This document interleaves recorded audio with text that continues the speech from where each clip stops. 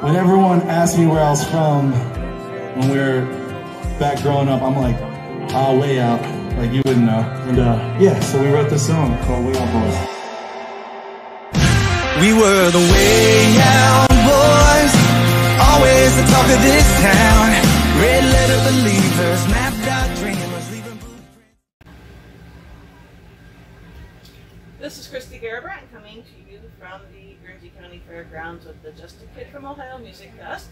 Sitting here talking with Ferrell, who has just wrapped up his performance with one of his most popular songs, Barbecue Stain on My Weight t-shirt. You were kind of entertaining the crowd really with that one. Yeah, they were singing it back to me, yeah. So that's always nice. So is that one that you always have the crowd sing back to you, or? They kind of just take over. So by the time we start rolling towards the end of the song, they've already got it. So I'm just like, nice. So we're going to come back to songs here in a little bit, Phil. Okay. So tell me a little bit about what brings you out to the Just a Kid from Ohio Music Fest and what you think of the fest. Well, I'm good friends with Ryan Robinette, this is his music festival, it's first year, and actually me and Ryan and Casey Allen have a song out right now called "Drunk on My Drink." We shot the video actually down in Nashville on my boat. So yeah, we just all good buddies, and being Buckeye fans, all of us being from Ohio, OH, Ohio. Yeah. You gotta love it when the interview, we can read the interviewer's mind, because I was going to ask you about Drunk in My Drink. Yeah. Let's talk a little bit about how that song came about. Well, actually, I was on a songwriters retreat in Kentucky, over on Kentucky Lake, and a bunch of us songwriters, they had all brought us in to do some songwriting and hang out for like 3 or 4 days. And there might have been a little bit of alcohol involved. Just a tiny bit, just for medicinal, creative purposes. Okay. And so the next morning, I got a little bit of, I think I might have got the bottle flu, a little bit of bottle flu. The brown bottle flu. Brown bottle flu. Okay. So I come out of the bedroom and I look over the balcony, and there's songwriters already down there drinking coffee, and they're just laying around everywhere. And I said, man, who put that drunk on my drink? And everybody's antennas went up, and I'm like, no, I said it, I'm writing it. So they're all like, that's it.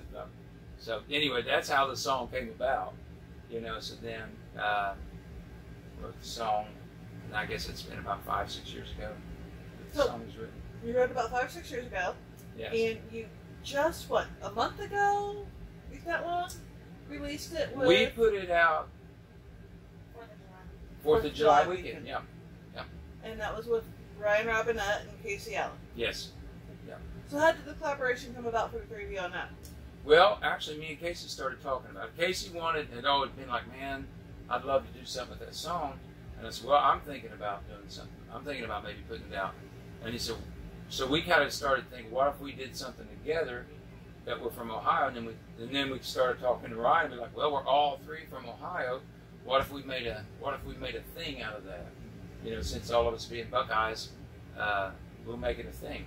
And if lucky enough for the song, if it does well, we can all go back to Ohio and play our towns and our festivals. I do a festival down in Southern Ohio. So that was our thinking on it.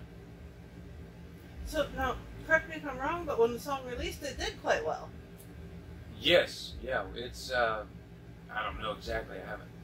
They haven't told me right now, but yeah, it's done really well for independent artists. Yeah. So what else do you have in the works right now?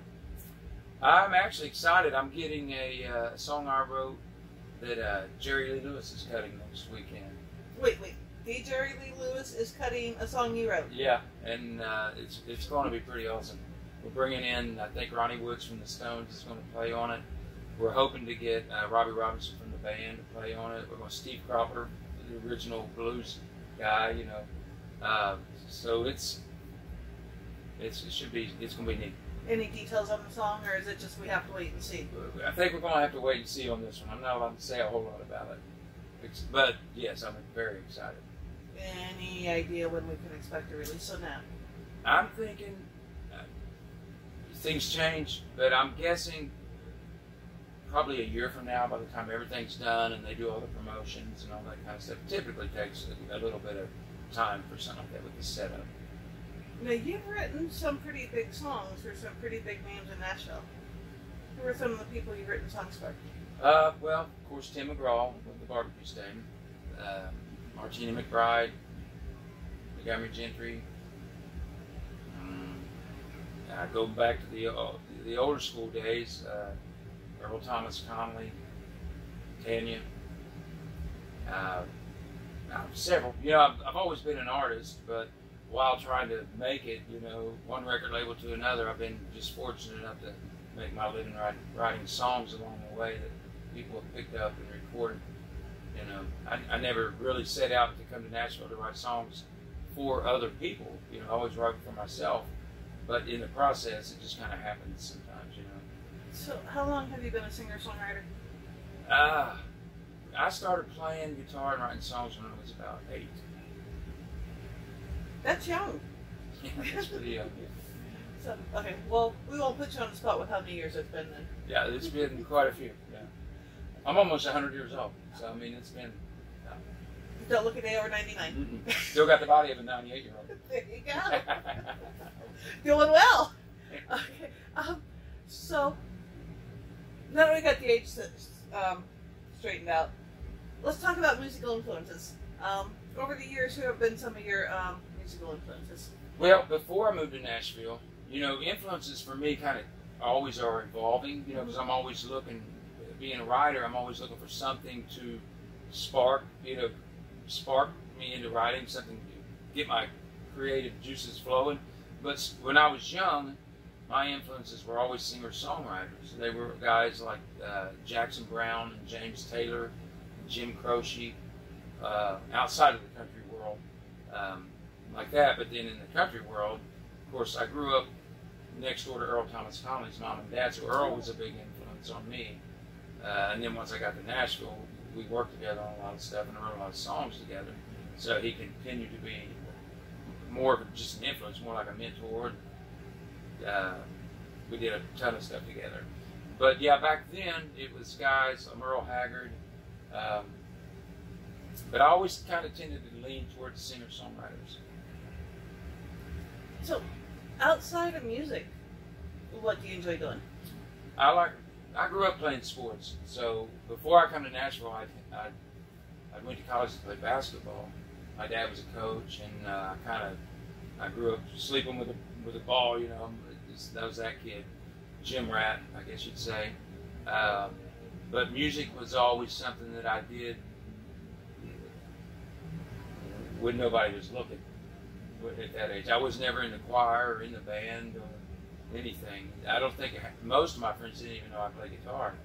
You know, when I moved to Nashville, somehow in my hometown, the rumor got around that I'd come down to Nashville to play baseball. And they're like, "So you're down there playing baseball?" And I'm like, "No, I'm down there, you know, pursuing music." And they're like, "Music? What music you doing?" And I'm like, "Well, you all just didn't know." Because I had been writing songs for about I'd just be staying up all night long writing songs while I was going to freshman in college. And I never knew why. I'm like, man, it was just like something was driving me to do it. And I'm like, I'm just never going to be able to do anything with these songs. I'm in Portsmouth, Ohio, but those songs that I wrote actually were the songs that got me to Nashville. So when I got an opportunity, somebody called through Earl Thomas Conley's connection, I got asked to send some songs down, and then when I did, they said, "Would you come down?" And so that was the end of my basketball career. Okay. All right. You want to tell your fans how to reach you on social media? Yeah, just Rick Ferrell Music across the board on everything. Facebook, MySpace, big on MySpace still.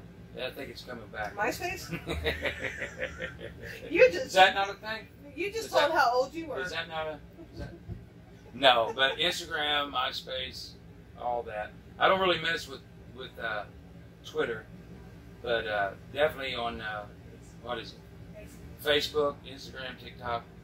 Kind of starting diving into TikTok a little bit. You know. You're braver than I am.